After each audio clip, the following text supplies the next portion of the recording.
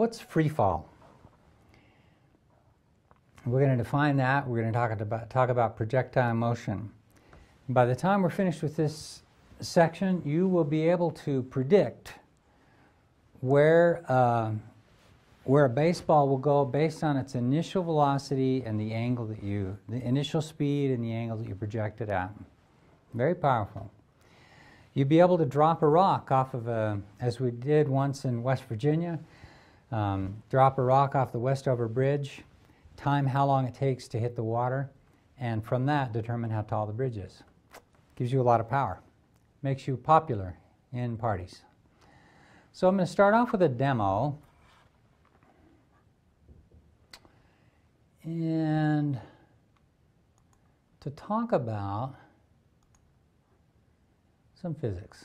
Galileo is an Italian physicist who leaned out in the Leaning Tower of Pisa and dropped two masses from a window and to demonstrate that the two masses would arrive at the ground at the same time, with the argument that the heavier mass, that the force of gravity will be greater on the heavier mass than the lighter mass, and that greater force will overcome the greater mass, and that the two would fall with the same acceleration. We can demonstrate that with a ping pong ball and a steel ball here, and here in America. They're both the same size, as you can see. In the amount of time that it takes these two to drop to the earth, the air friction or air drag is negligible, and so they should be able to, if I can release them at the same time, they should drop at about the same time. So I think you might have been able to hear that the tap of the ping pong ball hitting the floor was about the same time as the thud from the steel ball. Yeah. Let me try it one more time.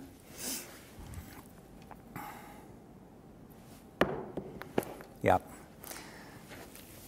So that's Galileo, and his masses dropped from the Leaning Tower of Pisa. So next I want to do a demonstration with an air-filled tube versus an evacuated tube. So with an air-filled tube, I got a heavy thing. It turns out to be a dime, and then a piece of paper, which turns out to be green. And the piece of paper, or feather, I can't remember what it is, travels more slowly down the tube than in the evacuated tube where we've removed the water, or the air. This is a demonstration that all objects, in the absence of air drag, fall with the same acceleration near the Earth's surface. That acceleration is called the acceleration of gravity, and it has a value of 9.8 meters per second squared. What I have in this tube is a dime and a piece of green paper that when I turn the tube over, you can see that the dime makes it down to the bottom before the piece of paper does. But if I evacuate, namely remove the air from this tube,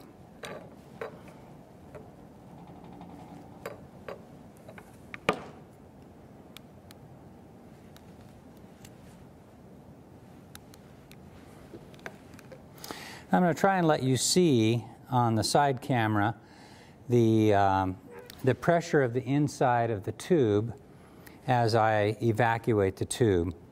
The numbers on the outside circle here represent the number of inches of mercury, with atmospheric pressure being about 29 inches of mercury. 29 is reached right around here. We won't get that far, but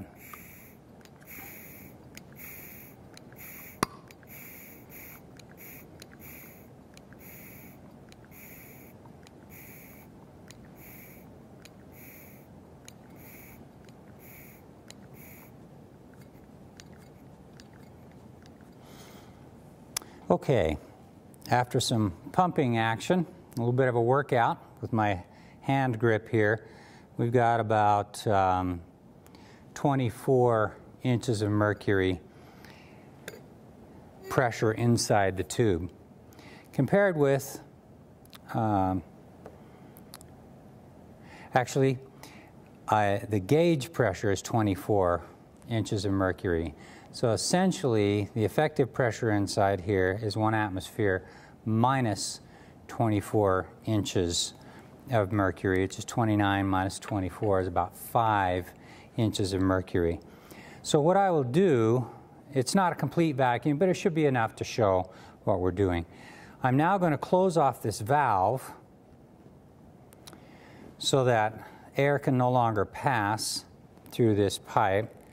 Remove the pump and then try the experiment again. Same tube, same dime, same piece of paper.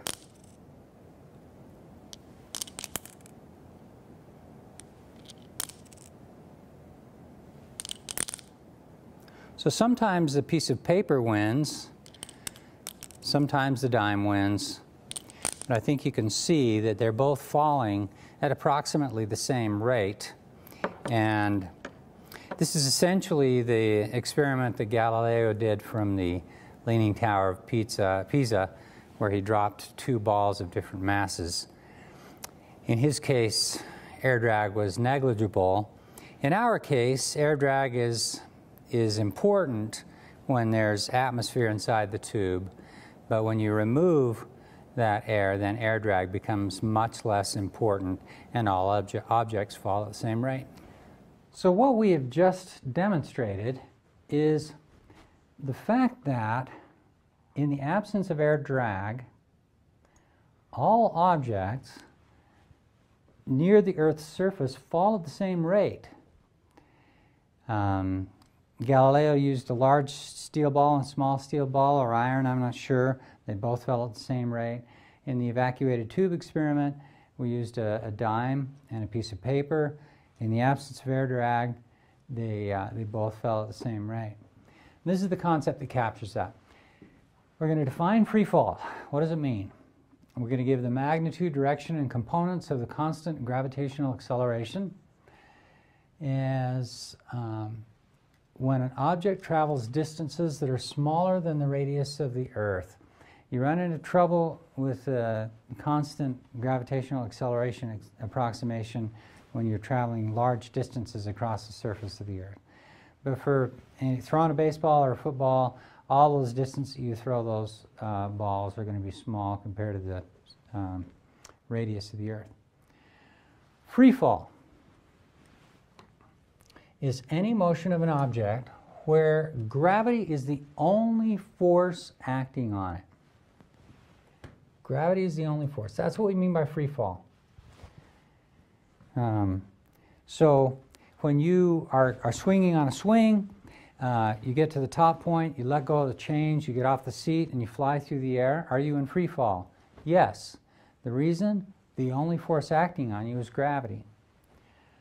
When you're in the space shuttle or in the Vomit Comet and you're not touching any of the walls of the space shuttle and you're orbiting around the Earth, the only force acting on you is gravity. You're in free fall.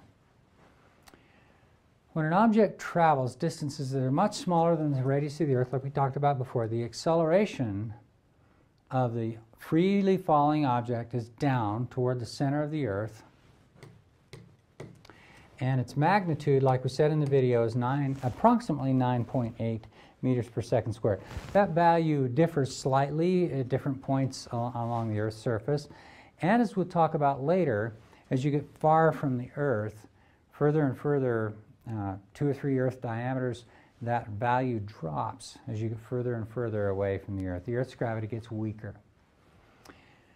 But right here near the surface of the Earth, 9.8 meters per second, the letter G, lowercase g, is used to denote the gravitational acceleration. And it is an acceleration.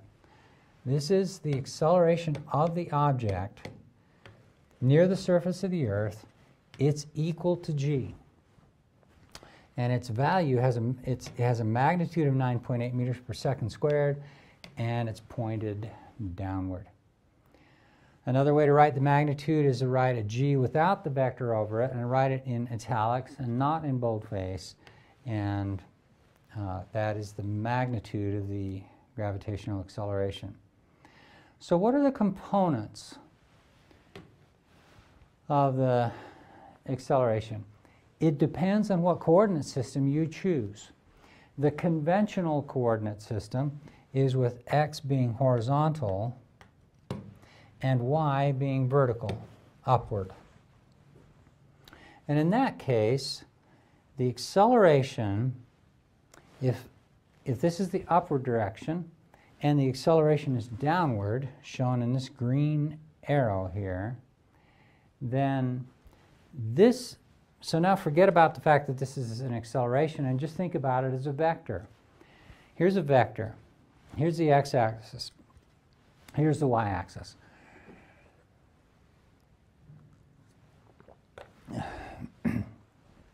Does this vector have a component in the x direction? Well, you say, well, no, it doesn't, because no portion of it is pointing in the x or the minus x direction.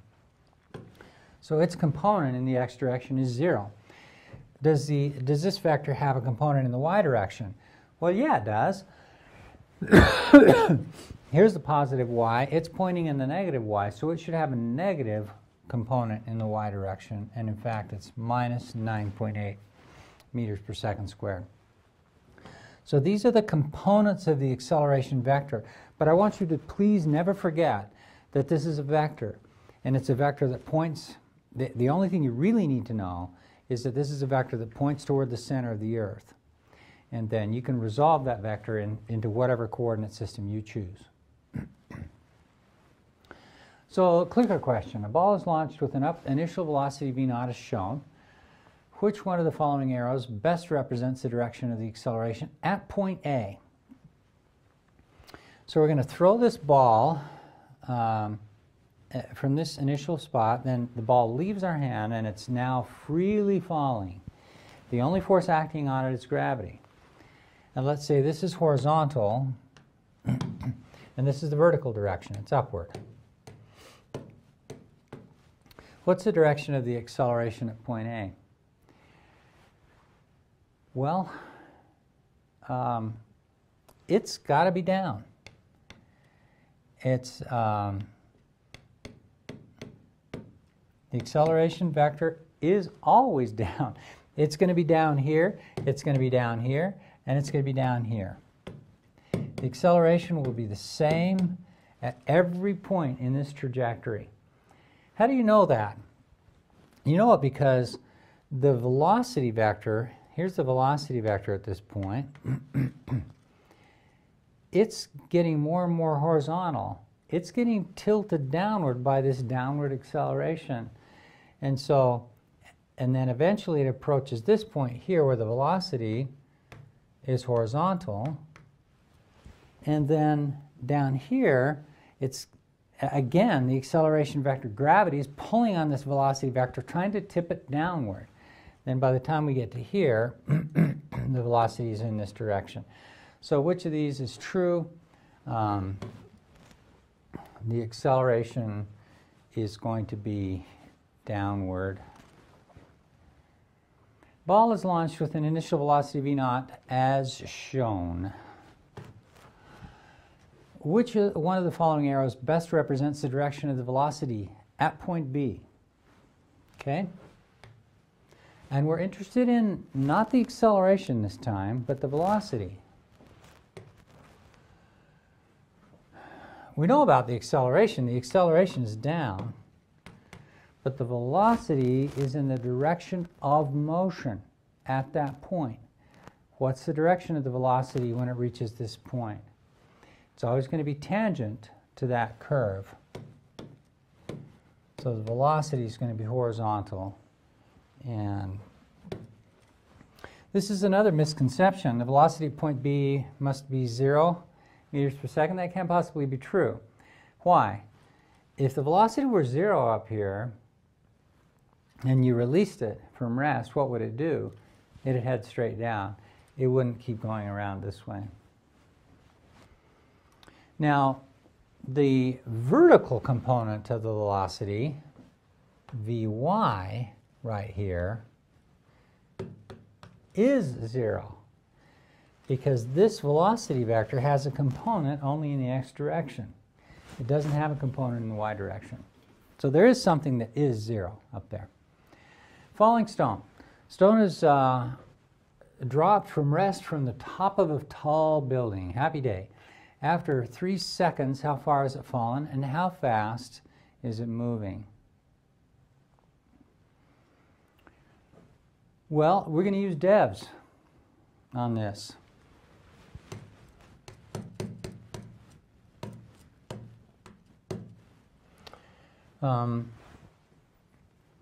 We need a diagram. We've got one. We need a coordinate system. Let's choose one with the origin of coordinates right where the initial position of the ball is. We need 2 events. Well, we need to define the events.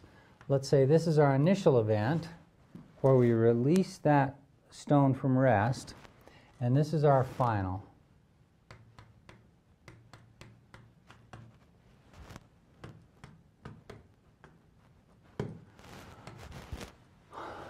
Variables. What do we have for variables? We've actually written down what most of what we already know.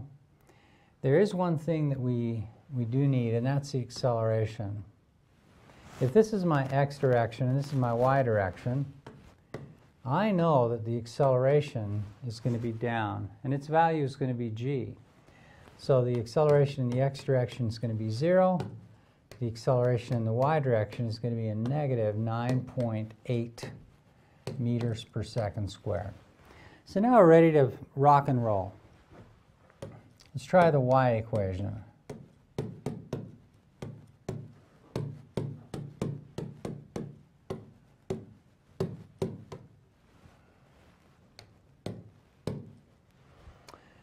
Why not? Well, the initial value of y. Here's my y-axis. Here's the origin of coordinates. Here's my initial position. That initial position is at the origin of coordinates, so y naught equals 0. V naught y. That's the initial velocity in the y direction. Well, we know it's 0 already. We're releasing it from rest, so at the instant that I release it, it's not moving. Then it starts to move right after that. So that'll be 0 times t, that'll give me 0, plus 1/2 ay. Well, I know what that is. I wrote it down. It's negative 9.8 meters per second squared times t squared. And we know that t is 3 seconds. All right, well, what does that give me for y? 3 times 3 is 9. And 9.8 is about 10. Let's just get a rough number here. 10 divided by 2 is about 5. 5 times 9 is 45. And there's a minus sign here. So that's approximately negative 45 meters. You say, well, Dr. Edwards, that net and the minus sign makes me uncomfortable. And I say, don't be uncomfortable. Take a look at what's happening here. This represents the final value of y. It's down here. Is y negative or positive down here? Well, y is positive up here, y is 0 here, so my y had to be negative down there. So we don't have to feel too bad about that. It goes about 45 meters, and that minus sign tells me that it's down below the origin of coordinates. So it's fallen about 45 meters. Let's see how fast it's moving.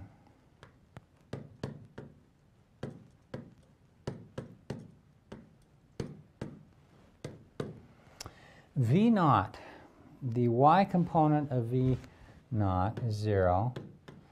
The acceleration in the y direction, well, we know what that is. That's minus 9.8 meters per second squared. The time is 3 seconds.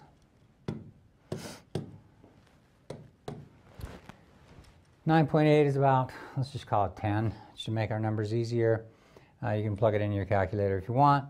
Times 3 is about 30.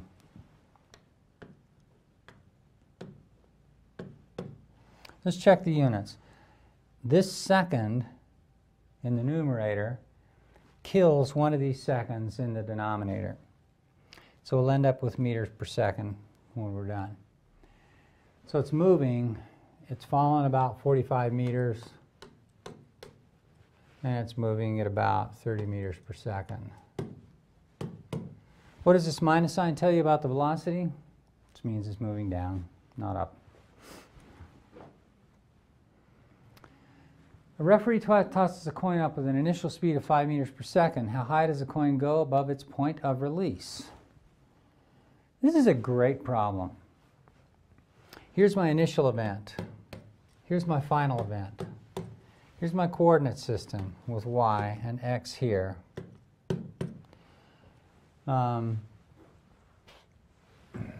Let's look first at the Vy equation.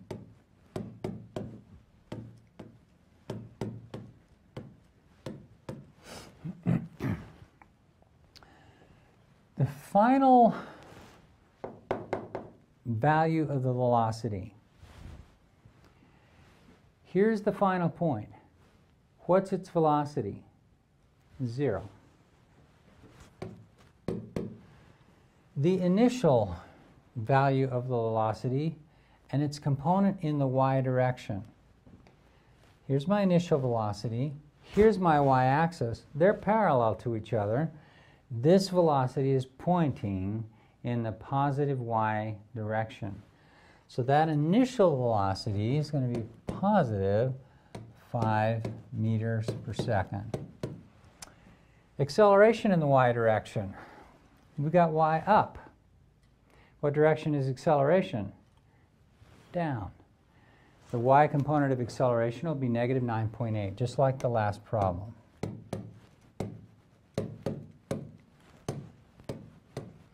Times t. Well, we don't know what that is. But luckily, we can solve for it here.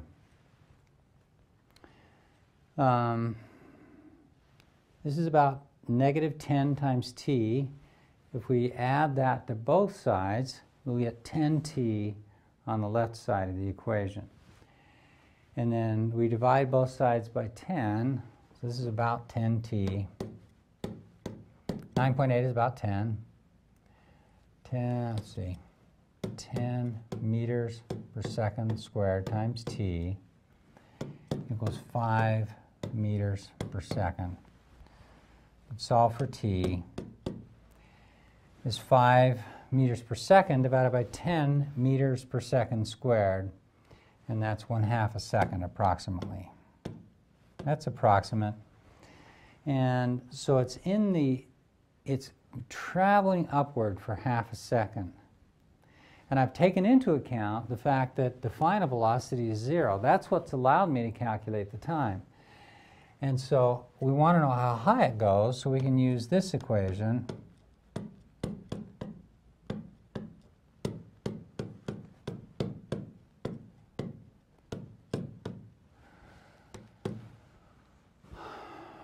Why not? If this is my origin of coordinates, and this is where the initial position of that coin is, then its initial value of y is 0 because it's sitting at the origin of coordinates initially. Plus v naught y. We already worked that out. It's 5 meters per second. And now we know the time. It's 1/2 second, approximately.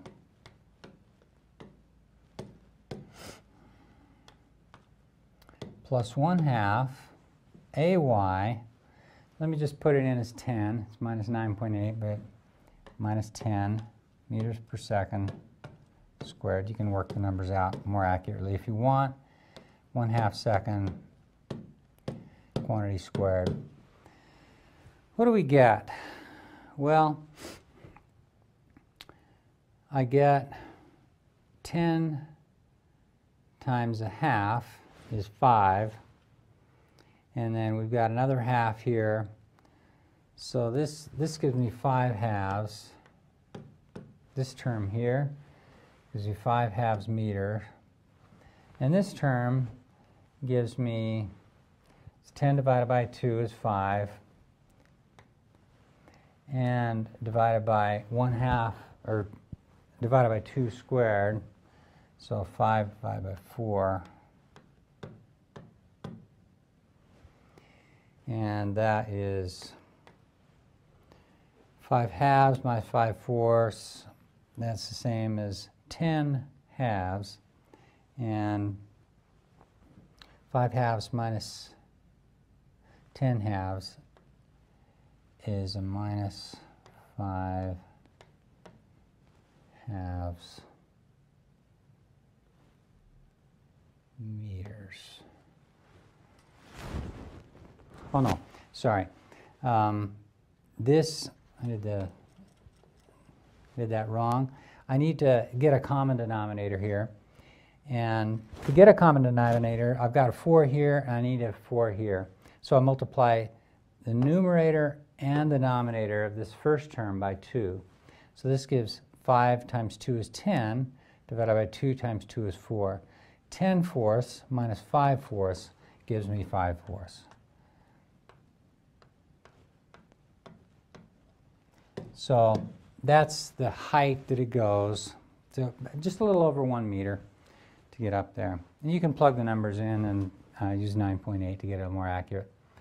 All right, another demo. This is a demonstration of the acceleration of gravity on a ball that I'm going to throw straight up, just like that. While it's in the air, during the first leg of its journey, it's going up.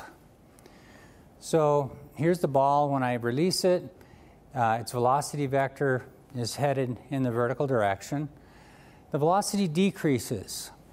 As it's rising, it slows down because gravity is slowing it down, pulling it in the direction opposite its motion. When it reaches the top, its velocity is 0.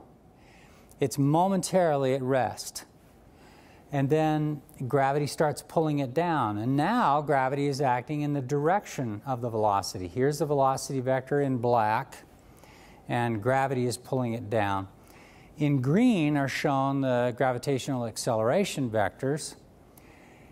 And these are always down.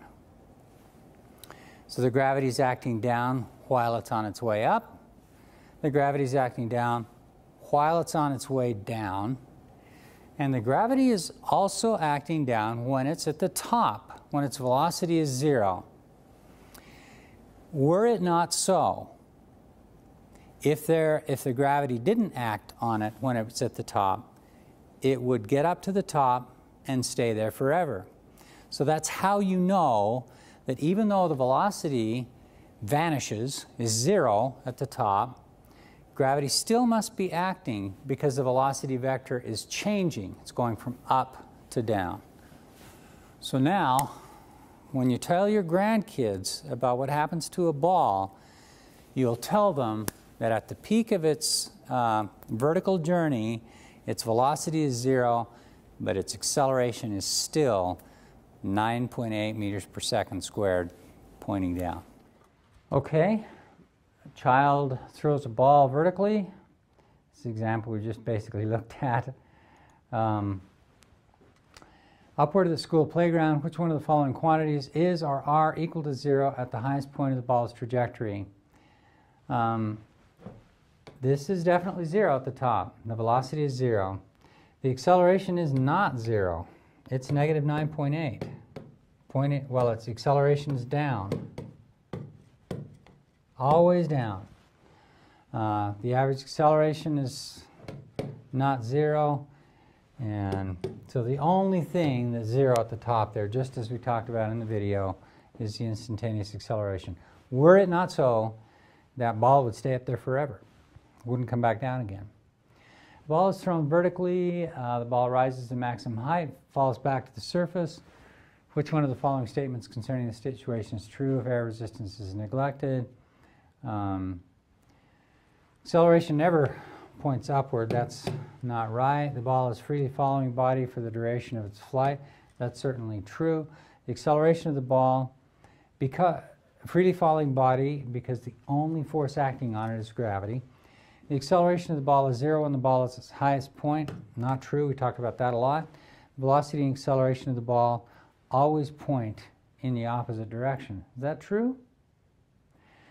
Well, as it's going up, the velocity is going up and the acceleration is down. So in that case, they're pointing in opposite directions. Well, they're pointing in opposite direction, but they can also be in the same direction. After it reaches the top and it's coming down, the velocity and the acceleration are in the same direction. So that's not true. The velocity and acceleration of the ball always point in the same direction. Not true either. Sometimes they're opposite. All right.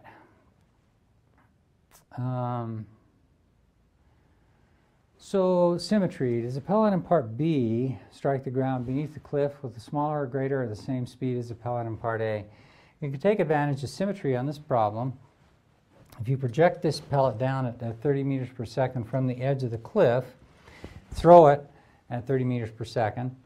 Here you're throwing it up at 30 meters per second, but you can, in the absence of air drag, then this is going to go up, come to rest, turn around, and then by the time it reaches this point, it'll be going 30 meters per second again. So it'll look exactly the same as this second case here, and that's this case here. So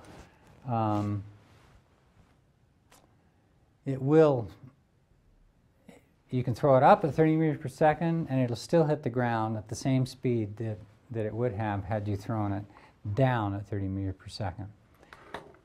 Another demo, one of my favorites. Suppose you're hunting in the forest and you want to hit a monkey, but suppose your monkey is smart, and as soon as the bullet leaves the muzzle of your gun, the monkey realizes that the bullet has left the gun and releases his or her grip from the tree branch and falls vertically downward. The cool thing about physics is that you will hit the monkey every time if he does that, because as gravity pulls down on the bullet, it pulls down on the monkey, and it pulls them, they both accelerate at the same rate in the vertical direction, and the horizontal component of velocity of your bullet doesn't matter. So the way it works is this: if this is your bullet, and this is your initial velocity vector for the bullet, you have a horizontal component of velocity and a vertical component of velocity. But gravity only affects the vertical component of the velocity. And what it does is it curves what would have been a straight trajectory, straight toward the monkey, into a curved parabolic trajectory. And when it arrives at this point, it's easy to work out the theory that the monkey, if he releases his hold on the branch at the same time the bullet is fired, then he'll fall by the same amount that the bullet will fall. So we're going to demonstrate that with a poor, adorable Curious George stuffed monkey. He's got a green laser on his snout. He's attached to a little electromagnet. It's about 3 inches high. And that magnet is attached via this cord. The cord runs along the floor here to this supply. And this is our gun. And just because I love little Curious George, we're not going to use a real bullet. We'll use a foam so he doesn't get damaged in the process. This is the green laser that's pointing at the monkey's snout.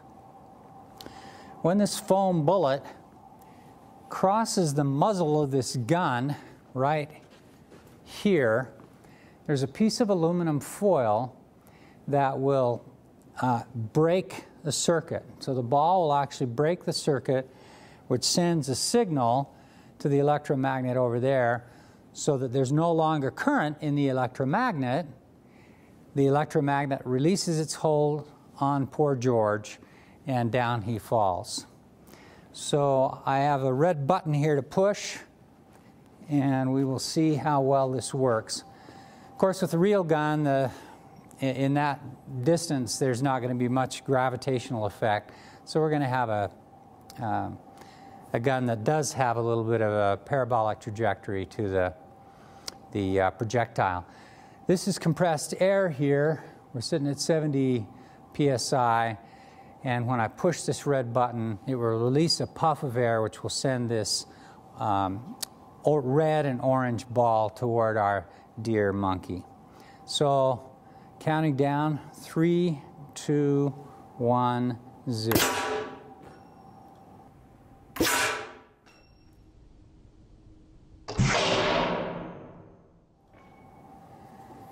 And it's a sad day for poor George. Here's an example, a fun example. You've got an airplane, it's got a package, it's moving horizontally, and it drops a package. And so initially, the airplane and the package are moving at the same speed in the same direction. So you just imagine you're in the cargo bay of the airplane and there's an opening. You just take this package and you release it from rest. So at that instant, it's traveling at the same velocity as the plane, both at 115 meters per second. Well, the plane has lift on its wings and it continues along horizontally, and the package then starts falling. And the question is how fast it's moving when it hits, determine the time for the care package to hit the ground, and the magnitude and direction of its final velocity.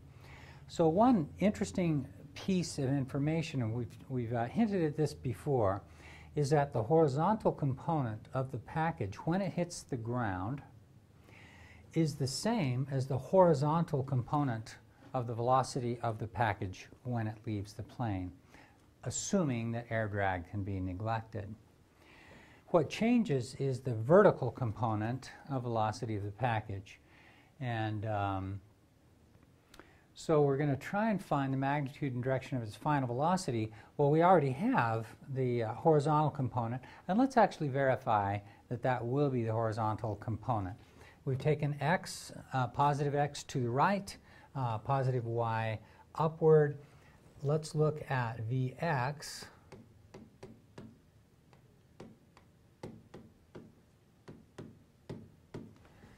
To determine the velocity at time t when it hits the ground, compared with the initial velocity up here. Well, in order to do this, we're going to have to come to grips with the acceleration in the x direction. Well, this package is in free fall. So an object in free fall, according to the concept, experiences an acceleration equal to g, which is pointed down. So the acceleration is downward. And it's equal to the gravitational acceleration vector, which has a magnitude of 9.8 meters per second squared. So the x component of this acceleration is 0.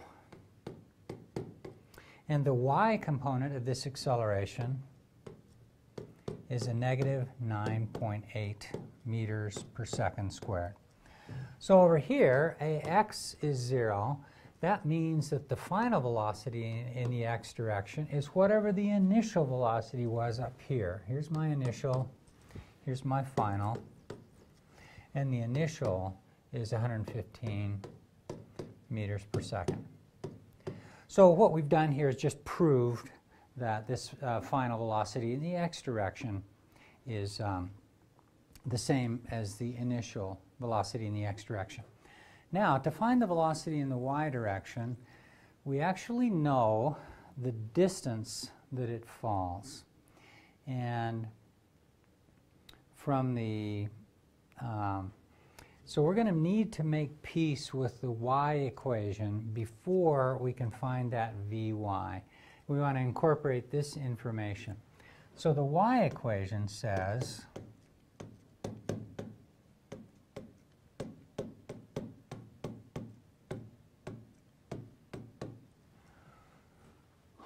all right, and we're going to need to choose a coordinate system. Choose an origin of coordinates. Where is y equal to 0? The way that it's been done in the book, and I'll go ahead and adopt that same way here, is to choose a coordinate system where x, where the origin of coordinates is along the line of travel of the plane. Y is 0 here, and then if you go above where the plane is, y is positive. If you go down below where the plane is, y is negative. And so that's why this y is a negative 1050 meters, is because plus y is that way, and down at this point here we're 1050 meters below the original level of the plane. So the final value of y, the y down here is negative 1050,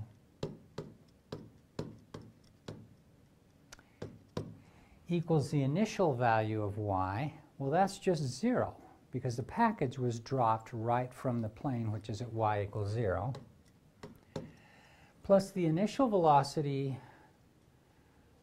this is the initial velocity vector, and this is v not x, the x component of the initial velocity. But this initial velocity vector doesn't have a y component. It's all pointing in the x direction.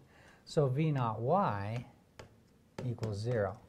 So that makes our lives happier. This v naught y, that just gives me 0.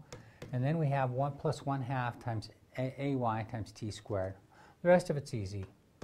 1/2 ay is negative 9.8 meters per second squared times t squared. All right, so there's a lot of writing on here, but we can see that if we multiply both the left and the right side by a negative sign, then that becomes positive. That becomes positive. And 9.8 divided by 2 is 4.9.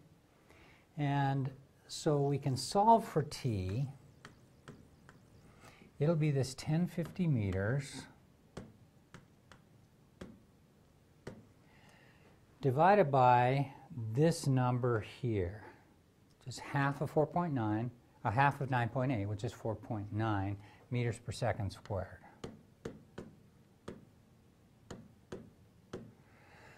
But remembering that this is t squared that we've solved for, to find t, we're going to have to take a square root of both sides. And we can plug that into our calculator and see what we get. 1050 divided by 4.9, and take the square root, and we get about 14.6. Let's check the units. The meters will cancel. We have 1 over second squared, which means that the second squared comes into the numerator, and the square root of second squared is seconds. So about 14.6 seconds for that package to leave the plane and drop down to the ground, which makes sense. 1, 2, 3, 4 seconds. But what we're interested in here is well, we found the time, and we're interested in the magnitude and direction of the final velocity. Well, how do we find that? We can now apply to the y equation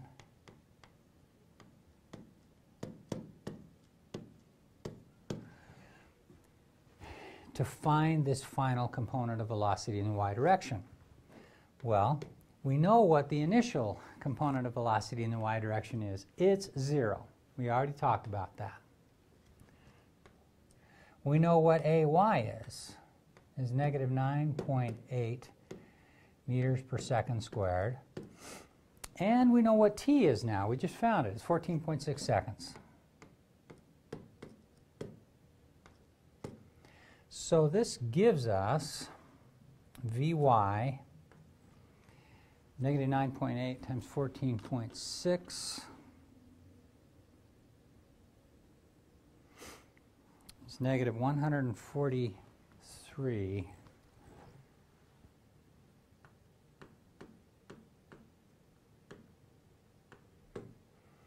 So how does that number compare with the x component of velocity? Well, the x component's only 115. This is a little bit bigger in magnitude, 143. The minus sign tells me what? What does that minus sign tell me? Well, the Vy is the component of velocity in the y direction, but the y direction is upward according to our choice. The minus sign therefore says that the velocity is going in the negative y direction or downward. Now to find v, the magnitude of the velocity, we have a right triangle, with this side having it being 115 meters per second, this side being 143 meters per second. We can use the Pythagorean theorem.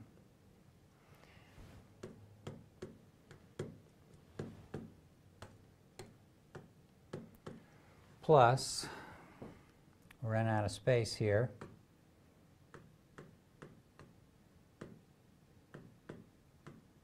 So that's all underneath the square root. That would give you v. And then you could also find the direction of the velocity, say this angle theta here, by taking an inverse tangent. So let's see if we can find a space here. Theta will be the inverse tangent. So that angle theta will be the inverse tangent of this leg of the triangle, whose magnitude is 143.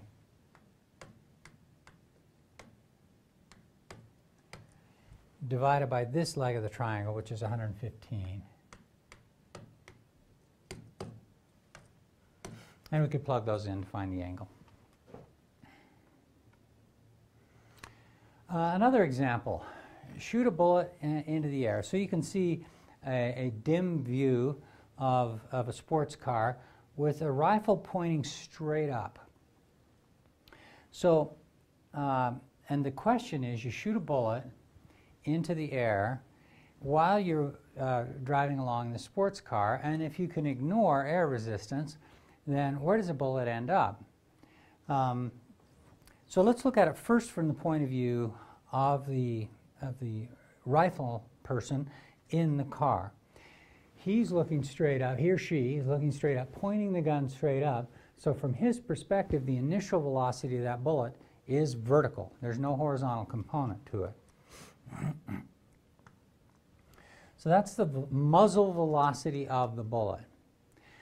But then we have to ask the question from a person standing on the side of the road watching that car pass. That person sees that the car, the rifle person, and the rifle, and the bullet in the rifle are all traveling horizontally as well. So there's going to be a component of velocity in the x direction for the bullet, and a component of velocity for the bullet in the y direction. This is the muzzle velocity, and this is the car's velocity, because the bullet, the gun, the person, and the car are all traveling at whatever speed the car is traveling at. So the net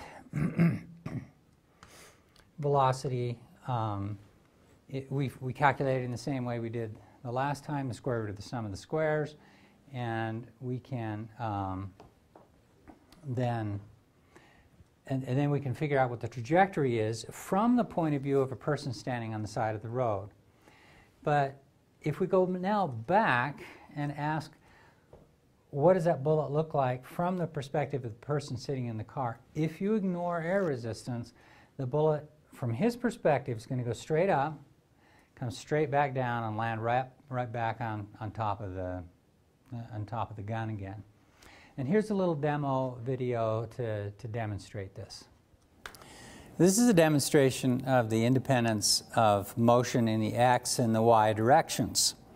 What I have here is a cart that moves along the track and a ball with a plunger. And when I depress the plunger, then the ball is released and the plunger activates when this sensor passes a little metallic strip right here. So if the cart isn't moving, then the ball goes straight up and down and comes right back down to where it started. If I depress it again and give it a little bit of momentum,